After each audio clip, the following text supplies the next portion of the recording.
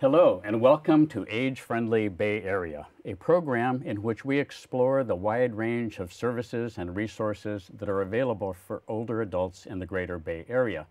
My name is Scott McMullen, co-founder and board member of Villages of San Mateo County, and I will be hosting today's program. In the past several months, we've had guest speakers describe some wonderful organizations, and you can view those interviews in previous episodes. Today, we'll learn more about the village movement that has swept the United States and the Bay Area in the past 20 years. Our guest is Marlene Hopper, Vice President and longtime volunteer leader of Foster City Village. Marlene, welcome to the program. Thanks, Scott. Appreciate being here. Nice to have you here. Marlene, I'd like to start by giving our viewers a brief refresher on the concept of age-friendly, and then show how the village movement really fits into that. Age-friendly is a term that was coined by WHO, the World Health Organization, and they say that age-friendly environments enable older people to age safely in a place that is right for them. From those words, I have to say that the village movement has to be one of the most age-friendly programs that I can imagine. So tell us in your words, what is a village? A village is a membership-based, nonprofit organization that grows with the members' needs and wants. Like-minded neighbors find each other, and their goal is to continue living in the home that they love. That sounds perfect. So aging in place is one of the phrases that's often used to describe that.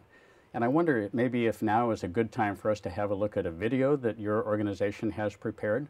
I would love that. Good. So I'll start that video.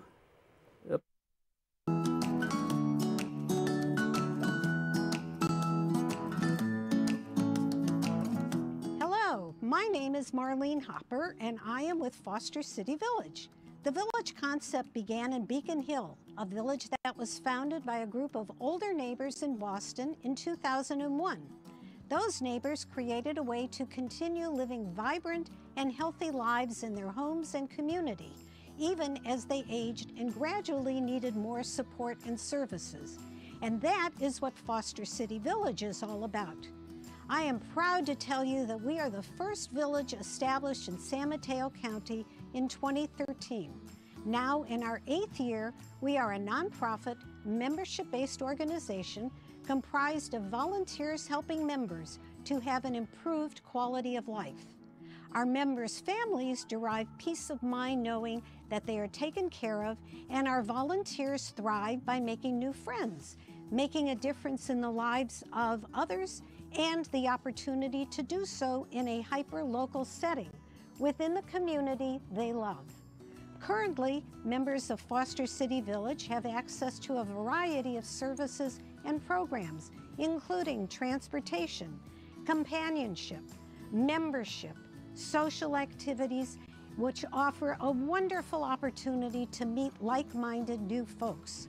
We also do home safety evaluations, provide handyman services, and technical assistance to help you enjoy the benefits of today's technologies. Know that our programs are geared to our members' needs and wishes, and that is how we grow. Additionally, our village, as a volunteer organization, aids in community efforts to support all seniors throughout Foster City. We distribute for Second Harvest Food Bank twice a month and deliver Meals on Wheels daily. Now more than ever, Foster City Village needs your help by introducing folks that you know would benefit by becoming a member or volunteer and who want to have fun, be happy, stay healthy, and enjoy living life. Our community cares, and together we are strong. That is a great video. And so your team really put together a lot of information in a 2.5-minute segment, so pretty incredible. And you've given us a lot of background, I think, on how Village Movement got started and Foster City Village in particular. Is there anything more you'd like to say about the evolution of villages? How did they come to be? Sure. About 20 years ago, in the Boston area, Beacon Hill, suburb of downtown Boston, had a group of neighbors that loved living where they were. They were very happy, only as they were getting older, they couldn't climb the ladder anymore. They couldn't change the light bulbs. They couldn't bend down and pick up things. And they thought, well, what are they going to do? They absolutely did not want to move. They did not want to leave the area.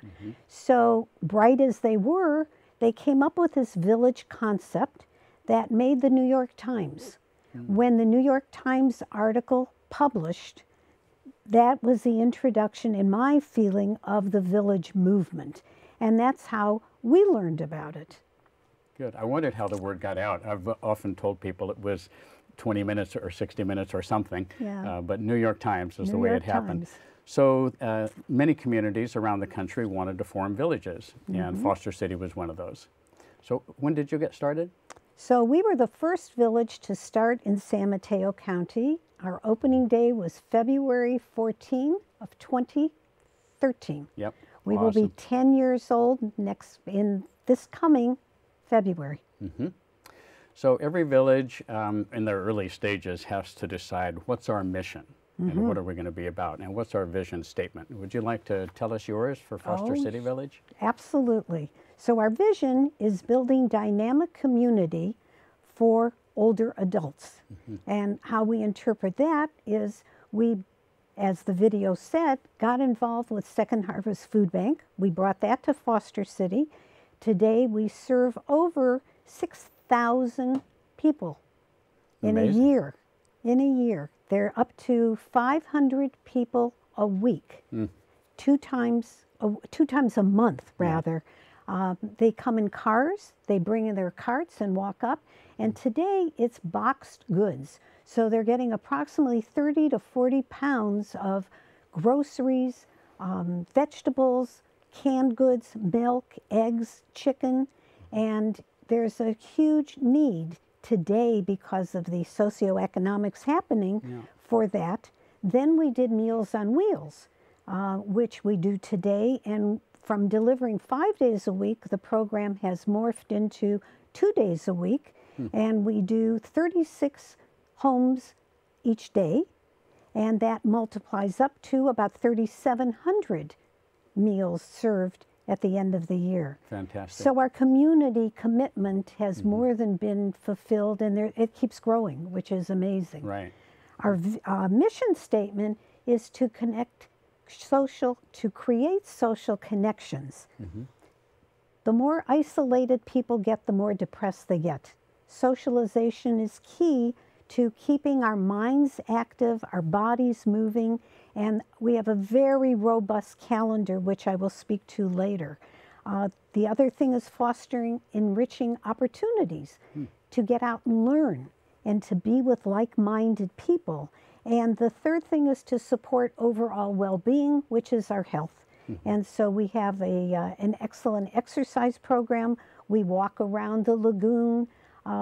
In California, we're able to be outside and enjoy. It's a wonderful concept, great organization, and of course I know Foster City Village because I used to live in Foster City, subsequently moved out to a nearby town, but I'm really amazed and pleased by what you've done there. Now, you mentioned it's a membership organization, so that takes perhaps dues to join. Can you describe your dues concept and how you arrived at the number you did?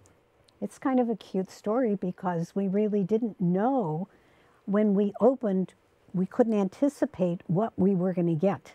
How many rides were we going to need, what the people were asking for, and the three minds that sat in our dining room and talked about it came up with $1 a day, $365 for the year because that's easy, and we put it out there. Well, 10 years later, we're still at the same $365 for a full service member, which includes the transportation. Our second membership is social interaction. That's $175 a year, and that includes all the social activities that we put on at no extra charge. Unless we go to Hill Barn Theater or we go to a movies or something, then everybody pays their own way. The third thing we have is for a needs-based membership. And then the fourth thing we have is something that I'm so proud of, and I have to look to say it right. It's a free centenarian membership. When our members reach 100 years of age, they get free membership for the rest of their life, and we have 4 members today in 100, one being 104. Amazing. I would not have known that about Foster City Village. Thank you for sharing. For sure. So why should somebody consider joining a village? As we age, and we're all aging, things happen to our body that we have no control over. People lose their eyesight. Macular degeneration is a big thing. Hearing loss is a big thing. They lose their driver's license and radically affects their independence. And they lose their spouse or partner, and the isolation sets in. So why join the village? To avoid all of the reactions of the effects of losing things in your life, because the village gives them life. We like to put the word fun in our village because everybody knows what we're going through today isn't fun. So if we can bring some laughter and joy and a smile on their faces, we've done our job. Well, you're very good at that. You're a great ambassador, always with a smile on your face, which I just love that. So I've heard you say that volunteers are the backbone of a village organization. Can you describe what that means? Sure. Members request. Our volunteers fill the request. So the key is you have to have a base of volunteers that are multifaceted, that can do a home repair, that can fix a computer, that can climb the ladder to change the light bulb, that is, as we talked earlier, Scott, people that volunteer are a certain kind of being. They have a big heart, they care. And without volunteers, we wouldn't have members, and without members, we wouldn't need volunteers. Our volunteers have come from all walks of life. We're fortunate in that we're one zip code. So everybody, it's a real community. Everybody knows and connects with everybody, and it makes it very doable. And a volunteer, some of them are retired, some of them are still working, but they don't really like what they're doing, so volunteering is a diversion. And some of them have aspirations of going into the medical field, and working with our seniors gives them a background or a foundation. And some of them are parents teaching their kids what's the right thing to do. Yeah, excellent. When you mentioned that you are one zip code, that made me kind of chuckle inside, because I remember when my kids were going to school in Foster City, they learned a little song, Foster City, California, 94404. Very good. Yeah, that's great. So big topic today is diversity, which, and we can talk about diversity in many different facets of life in types of people. How was Foster City Village able to reach out to the community and become more diverse? Well, I think if you saw the video earlier, the diversification of our village is exceptional, and it's because of the population we have. Foster City has probably every religion, every ethnicity, and every age group. And so from that, the people that are interested in a quality of life outside of their home, the village absolutely fills that need for them. And it's been a wonderful education for our members to learn. We have a program called the Learning Hour at the library, and we featured different ethnicities. And so when your group, be it the Indian group, the Chinese group, the Japanese group, is presenting, the whole population shows up to support. And that's been terrific exposure for us. And we've learned about the different nationalities that we have. Great. Okay. And diversity of economic background, too, it turns out. You mentioned that you have financial assistant memberships, which is really great. People would not expect that in this wealthy Bay Area, mid-peninsula, you would have people of lower income, but it's true. Some people have expensive homes, but very little income. Yeah. So thank you for that background. Now, you talked about age range. Would you like to get into that a little bit, the age range and the male-female mix and so on of your membership? Sure. Our age range as a member is from 55 to 104. 20% of our members are in the 90-year age bracket, Wow. which is a big wow. Everybody is able-bodied. Everybody is healthy. Do they walk with canes or walkers? Absolutely. But they walk. So everybody is mobile, and that makes it fun to be with. We have 30% of our population is male, and obviously 70% is female. We just started a men's club, exclusive. And so one of the members said, well, what if a woman wants to come? I said, we have enough activities for the women. This is the guys' opportunity. So we'll see where that goes. And 45% of our membership are couples, and so 55% are singles. Yep, very good. So I know just from the video and your earlier description, a lot of activities go on within your village. Would you like to describe some of them? Are you ready? Yep.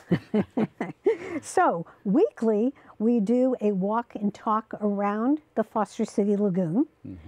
No agenda. So everybody can come out. Neighbors that aren't now members of the village, they see us walking and they join us, and we meet new people that way. One of the most effective programs that we have is our physical program, our core conditioning, our yoga classes, Monday and Wednesday, and Tuesday and Thursday.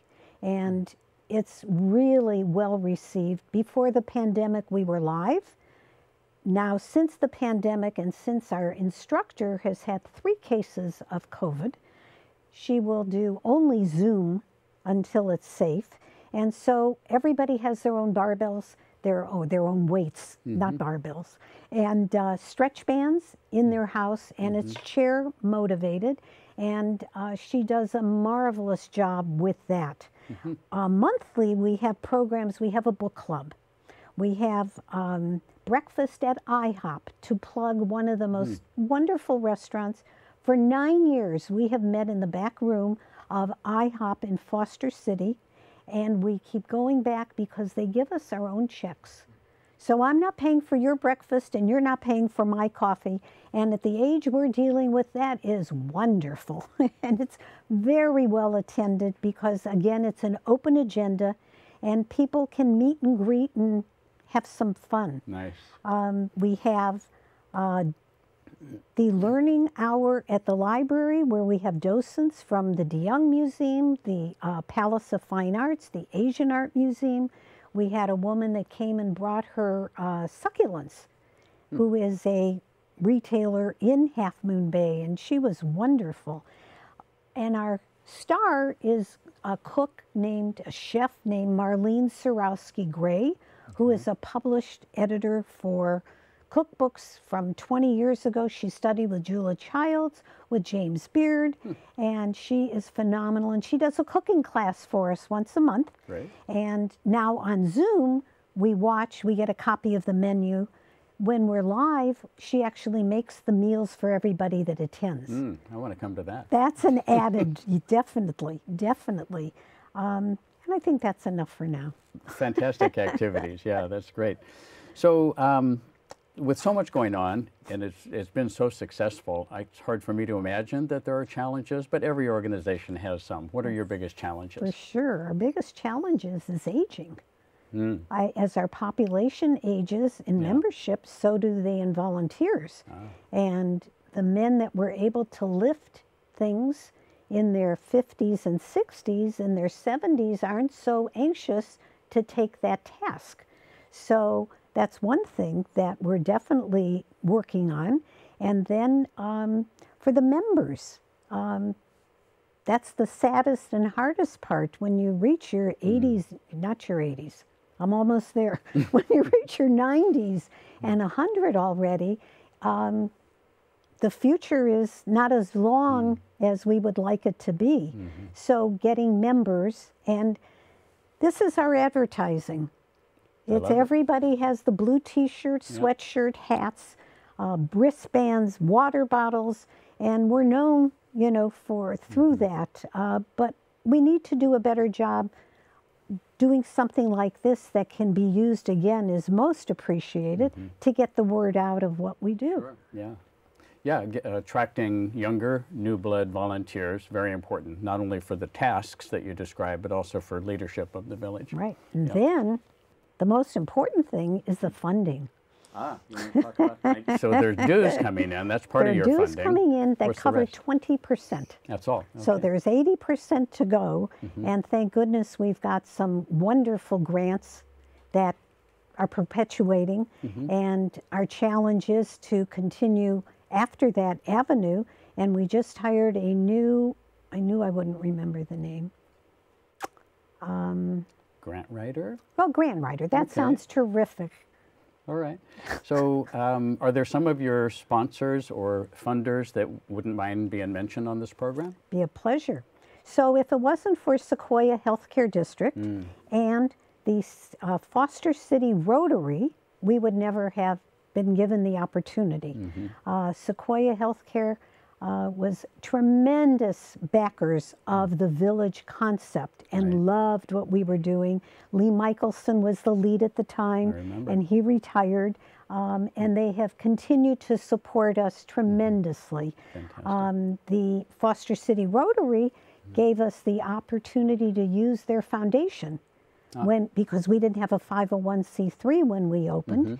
And so they enabled us to do that. And today they are our biggest volunteer base, as well as funder, as well as instrumental in what our success is today. Then the City of Foster City, the Foster City Chamber of Commerce, the Foster City Lions Club have all been supportive of the village, and that's pretty powerful when you have the city behind you like that.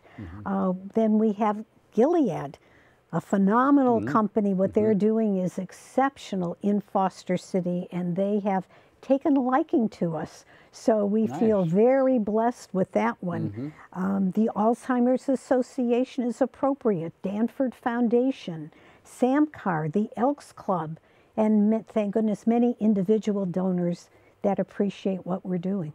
Wow, great job. So that's really nice that you have so much support in the community and that you are a community player. I mean, it's taken some years, but eventually you become an integral part of the community services. Right. Fantastic.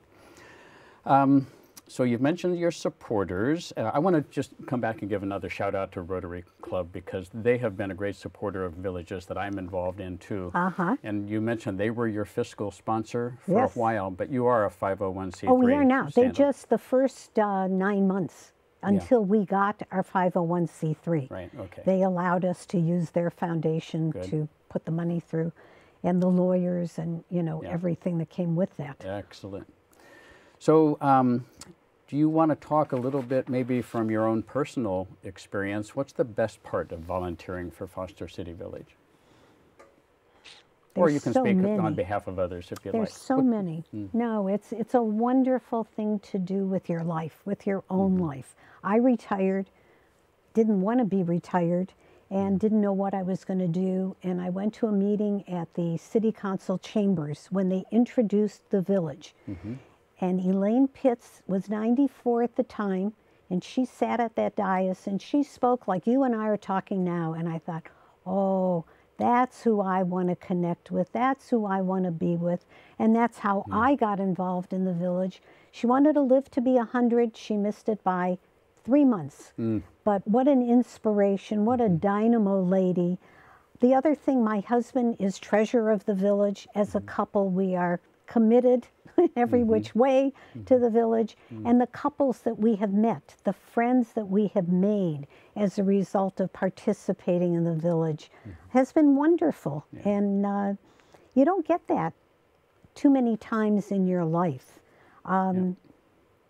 They fill, it fills our days with good. That's fantastic. So the village movement is national. You described how it started in Boston, but then it spread around the country. So there are actually several support organizations. You're aware of them. Would you like to talk a little bit about Village to Village Network, and then Village Movement California, and then Bravo? Okay, so the Village to Village movement started in Beacon Hill, as I said, and they're 20 years old. So they are very solid. The originator of it is still participating with it, and phenomenal woman.